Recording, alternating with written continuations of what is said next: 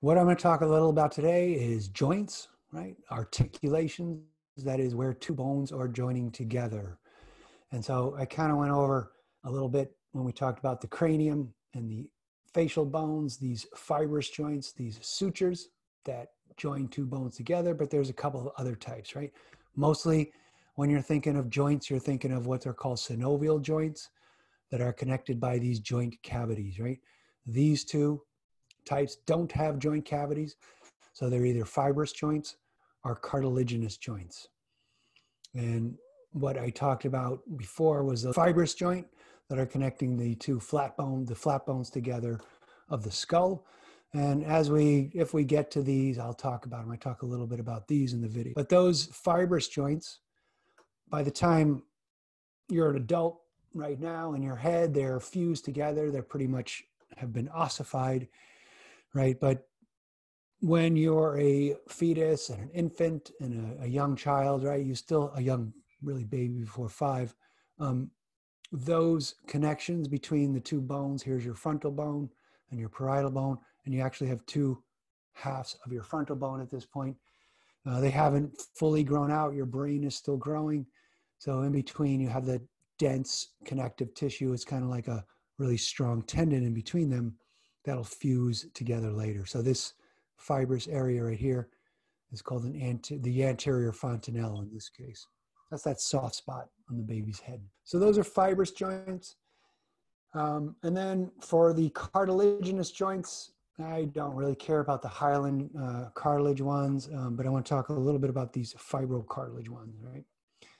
So for these fibrocartilage joints, these are called symphysis joints. And these are connecting two bones together, where you're going to want to allow a little bit of movement in between those bones, but not too much, right?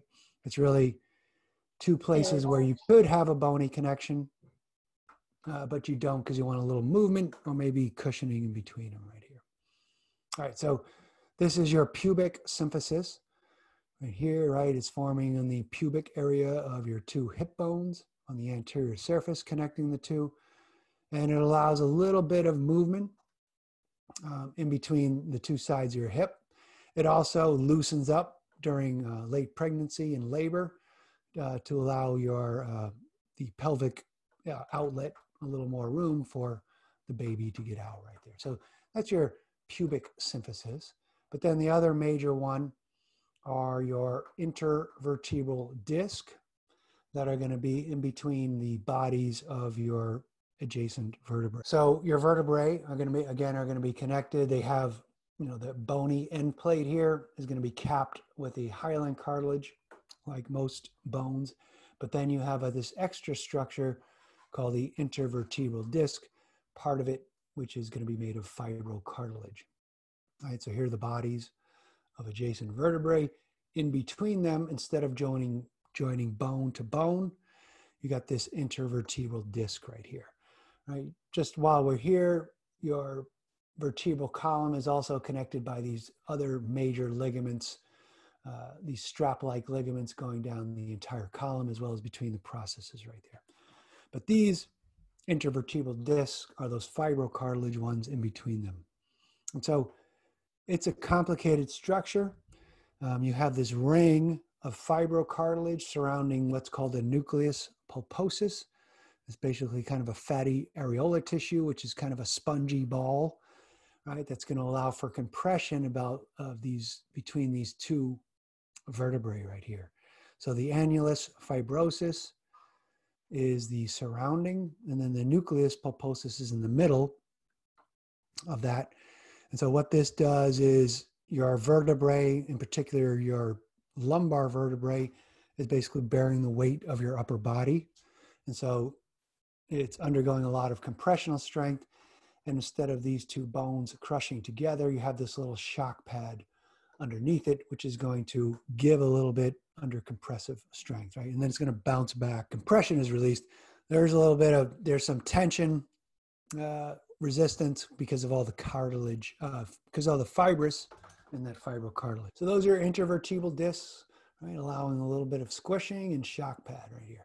The other thing I'll mention about them, that annulus That annulus fibrosis is a little bit thinner on the posterior side right here. And what happens if you have injuries or it starts to degrade, your nucleus pulposus can squeeze out the back and start pressing on one of your spinal nerves, right? Particularly in your lower back, because again, this is receiving a lot of the weight of your body right here. It presses out, it stimulates your nerves, so your nerve is getting all these signals. One of them, some of those are pain signals, right? Or maybe numbing. This is why these slip disc or herniated disc are so painful. So those are your intervertebral discs. Those discs, as well as your suture, right? Those are not allowing a whole lot of movement. Your sutures don't allow any movement, whereas your intervertebral discs allow a little bit of movement in between them. When we get to our synovial joints right here, those are highly movable, and some are much more movable than the other, right? So these ones, hopefully your parietal and your occipital bone aren't moving. These can move a little bit, and your synovial joints are going to be very movable. Right? So you don't usually have problems with your parietal and your occipital bone being displaced. However, your shoulder joint is often injured, right? You often have a lot of injuries in your shoulder joint because the more mobile a joint is, the more unstable it is, right? And so you're going to see extra structures to kind of deal with that mobility and the lack of stability, right? Starting from your head to your vertebral column, your atlanto-occipital joint, all the way down your vertebrae. There are little synovial joints connected at certain regions on your superior and inferior articulating facets. And then your major joints of your pectoral and pelvic girdles, as well as between your humerus, radial, and ulnar joints, and you're forming your elbow joints and your wrist joints, hip joints, your knee joints, and your ankle joints right there. Right, so these are all synovial joints right here. And these are showing them bare, right? The bones are connected to the bare without any kind of covering. But in reality, we're going to see these coverings, these capsules around the ends of the bones right here. Right? So these are the synovial joints that are enclosed by this tough articular capsule. All right, so this joint cavity is the space in between, and it's going to connect the bones with this complex, this fluid-filled joint complex. For that joint complex of a synovial joint, there's a couple different elements, which I'm going to go over individual, that make up this synovial joint. Right, so the first thing, the articular cartilage of each bone. Each bone is capped with this, at the end, at the proximal and distal ends, with this articular cartilage right here, right? So this, remember, this hyaline cartilage is that sort of, that rubbery, watery matrix, which is going to give a little bit. And then the other thing to know about these is that, again, it's avascular. There's no blood vessels or nerves going through here. It gets all these chondrocytes. Okay, so here's the chondrocytes in the lacuna. They get their oxygen and nutrients from the underlying blood vessels over here, or the synovial fluid within here, right? And I'm bringing that up for an important point right here.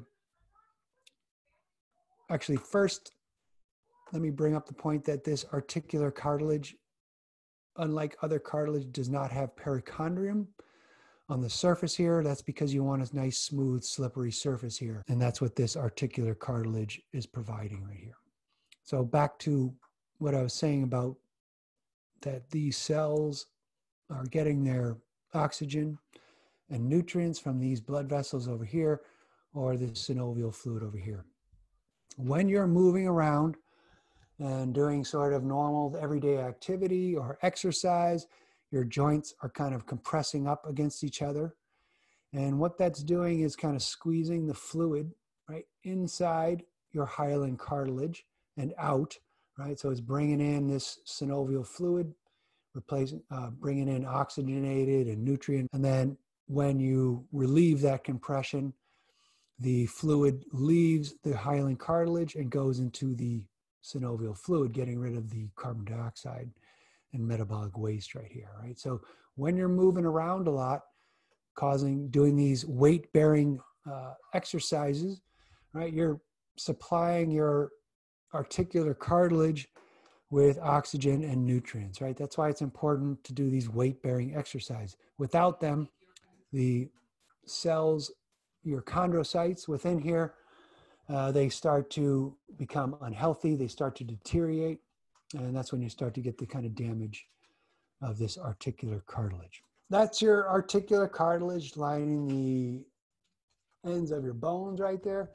And then inside this capsule, covering those articular cartilage and around here, is you got synovial fluid, right? And as I just mentioned, it's doing that nutrient distribution to the articular cartilage. It's also providing lubrication, right? So again, this hyaline cartilage is super slippery. There's no perichondrium around it. So these are going to slide against each other when they do rub up against each other, right? So that synovial fluid is providing lubrication, nutrient distribution. It's also providing a little bit of shock absorption when you're banging these two together. So that's your synovial fluid that is contained within this capsule over here. So the capsule that's covering this entire cavity right here is called your articular capsule, right? And it's made up of a fibrous layer over here and a synovial membrane. So you have an outer fibrous layer and an inner synovial membrane right here. So those are the two elements of the articular capsule. So let's take a look at that inner layer, the synovial membrane right here. Right, so this is the one facing this joint cavity over here, and it's made up of an epithelial kind of layer called synoviocytes, and then loose connective tissue under that, just like any membrane.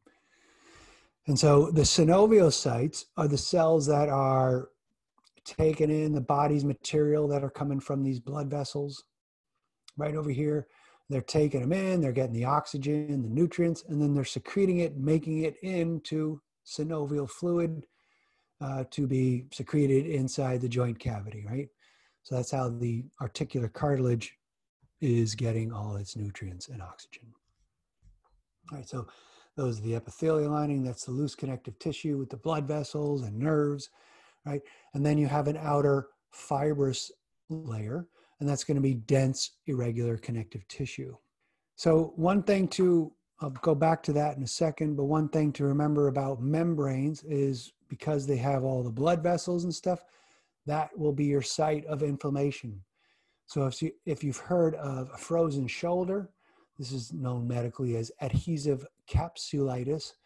So this is inflammation of the joint capsule, right? And so what happens here is you have some kind of damage or based on some kind of activity, that capsule over here gets inflamed. You start to get scarring of that joint capsule right here. So you get these adhesions, things start adhering to things that they shouldn't be adhering to, and your shoulder gets frozen right here. So remember, the outer joint capsule is this fibrous layer. When we talked about bone, that had that periosteum, that outer fibrous layer of the periosteum, which was dense, irregular connective tissue, that's going to fuse in and form the fibrous joint capsule right here, right? So it's continuous with the periosteum from one bone, forms this fibrous joint capsule, and then is integrated with the periosteum of the next bone.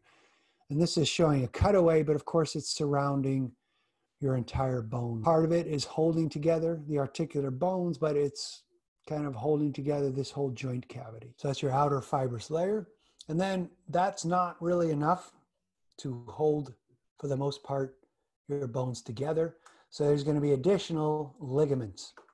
All right, remember, ligaments are dense, regular connective tissue that are going to connect bone to bone right here. So you're going to have your ligaments, or your fibrous layer, which is going to make up the joint capsule, but then you're going to have extra ligaments around the side right there. All right, so here is your shoulder joint. It's got these named ligaments right here that are really just sort of thickenings of that joint capsule. Some of the ligaments are these capsular ligaments that are going to be thickening of the outer layer, but then you're also going to have named extra and intracapsular ligaments. And so here's a couple examples right here. Your ulnar collateral ligament on the medial side right here, and your annular ligament that are going to be connecting your radial and your ulnar bones here. So these are ligaments right over here, and we're going to get more into these ligaments here, right? So these, though, are any joint, any synovial joint you're going to look at is going to have all these elements.